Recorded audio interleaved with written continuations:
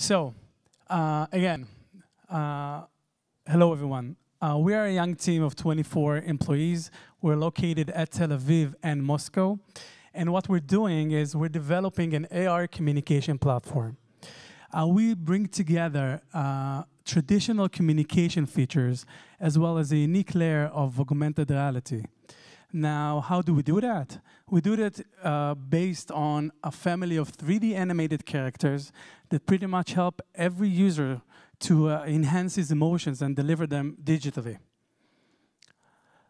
Let's start going over on the product. So we'll start with the augmented reality layer. We have 4 different augmented reality editors, and each one has a different purpose. So the first one is the augmented reality editor, the one on the left. This feature we have announced yesterday here at the conference. We pretty much released it yesterday to both stores. And this is the first time in communication that a person can actually create a complex AR scene with videos, images. You can direct a digital animated character and to deliver his full emotions. And the big thing here is that the receiver will not get a video. It will get the full augmented reality experience at his own location. The second thing we have announced yesterday also, but we haven't released it yet, we'll release it within a couple of weeks, is location-based AR editor. So think about it this way. We pretty much going over living our lives, and we have a lot of experience coming in and a lot of different things we would like to share with friends. But in different cases, the location is super important. For example, if I'm right now at the beach and I'm seeing like a beautiful sunset and I want to deliver this experience to my wife, tell her that I love her and this is a romantic experience. So what can I can do? I can pretty much create an AR scene at the beach, send it to my wife. She will have to come to the beach to that exact location where she can open the entire AR scene and she can get admired by the view.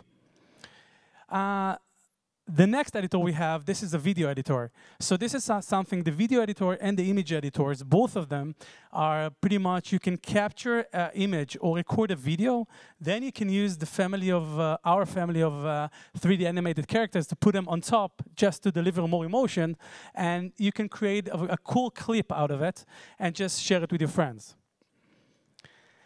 The second layer, or the basis for everything here, this is the traditional communication, as we like to call it.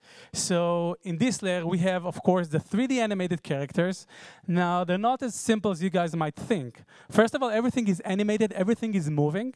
And if you want to deliver even more emotions, and you think that the language that we have created is not as good as you would like, and you want to deliver some more information, so first of all, you could add audio to that. As you can see the play button, so I can record audio and add it to the sticker.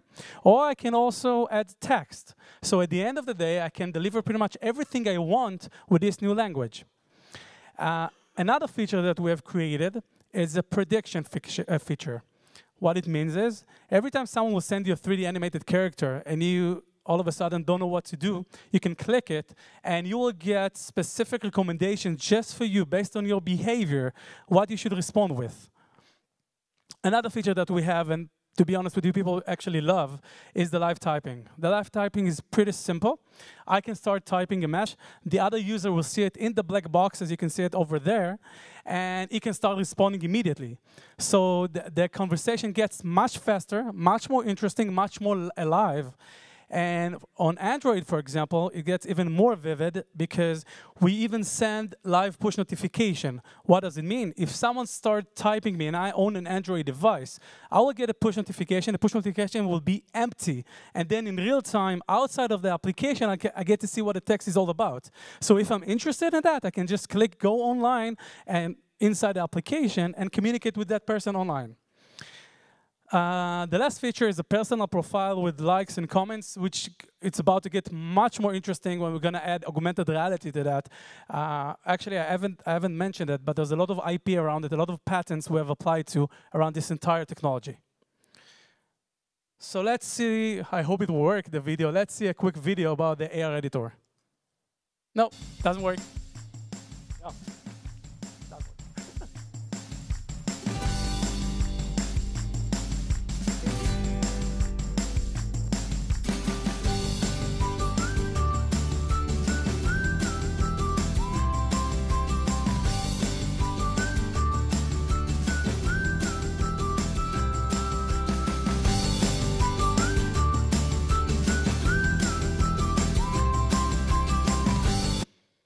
Okay, guys, sorry we don't have more time. So if you guys are interested in our marketing strategy, all of the financials, and the money we already raised, you can look for the Snaappy t-shirt and come talk to us. Thank you so much.